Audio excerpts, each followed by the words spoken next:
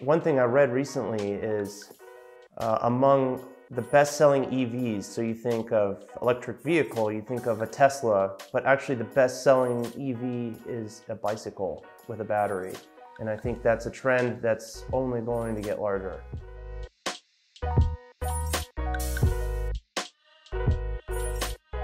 I can say from personal experience in San Francisco, where I live, a lot of the streets are getting converted over to bicycle lanes. Cars are losing the battle to bicycles in dense urban areas. They're much more efficient, they're better for the environment, and there's parking for these. There's places to actually put your bike. But right now, we're seeing parking in standard metal racks. And I think that bicycle infrastructure needs to keep up with all the progress that's taking place within dense urban city centers. When you build a structure, oftentimes it's stipulated that you provide bicycle parking as part of your overall plan. Typically, folks don't really give it much thought. They think of it more of as a trash can or an outdoor park bench. It's just something that needs to be provided because it's what the building code requires.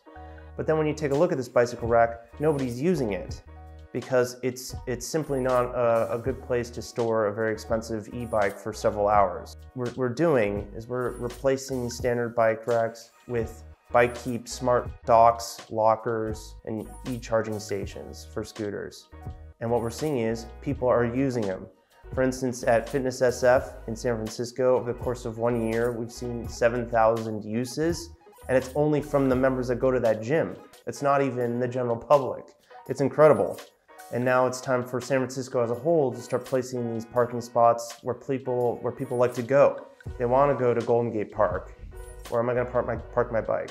I want to go to the beach. Where am I going to park it? I want to go to the zoo. I want to park my bike in a safe place. I want to make sure I come back, it's fully charged, ready to go. With BikeKeep, you can achieve that.